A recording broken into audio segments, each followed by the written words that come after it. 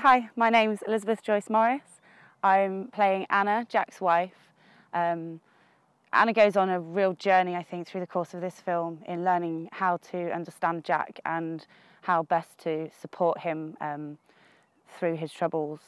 It was a real challenge to play and to put myself in the position that she was in. Yeah, I keep trying to imagine what he's going to look like down there, you know, afterwards. I keep trying to picture him with just one ball.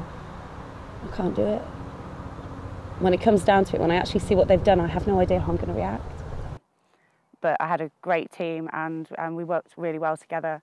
And obviously having the writer Jeff on hand was a real bonus, because we could sort of pick his brains as to what he was going through and how this actually felt to really be in this situation.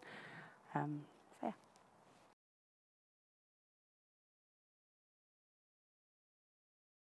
Previous to this, I really focused on theatre and stage work, live performance. This is my first feature-length film, and it's very different, mainly in the sense that if you get something wrong, you get to do it again and again and again. I expect the outtakes for me are about 4 hours long. Yeah, it's been very enjoyable.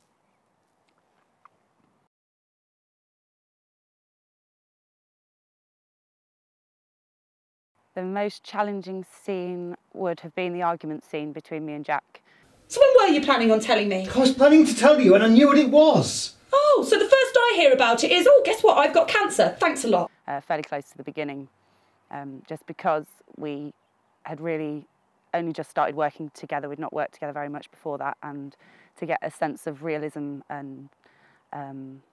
Oh, you sound as if you're assuming it is cancer. And what if it isn't, and all this has been a big fuss about nothing? Yeah, to really portray what we needed to. It took a little bit of time just for us to bounce off each other and get that right, but yeah, it came together in the end, I think.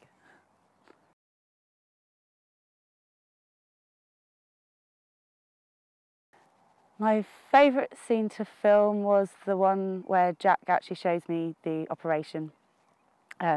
Just purely because it meant I really got to challenge myself as an actor in terms of reactions and sort of really being able to portray what I was feeling internally to the audience. So.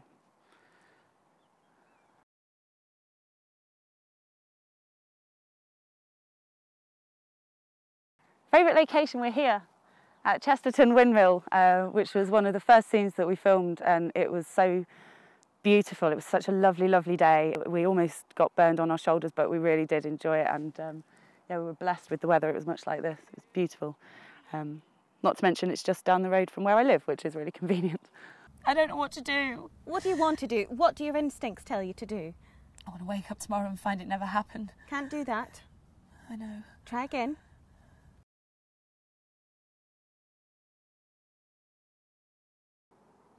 The fact that this is a real man's story, that everything that's in this film has a relevance to Jeff. It's there for a reason, and I don't know, it touched me, and I love the idea that we get to do something that might make a difference somehow, that might enlighten people or teach them something that they didn't know and make them feel more comfortable about going and getting themselves looked at and checked if necessary.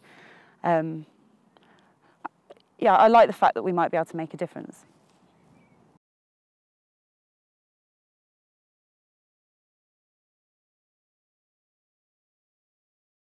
I suppose just that if people have got a few pennies in their pocket, it'd be nice if they could donate some to Orchid, which is a fantastic male charity. They work on all sorts of male cancers, not just testicular cancer, and you know, ultimately that's what we're doing this for, is to raise money for them. So that's my only personal message, is please, if you can, donate some money. For more information on Orchid and to find out how you can help, visit the website today at www.orchid-cancer.org.uk.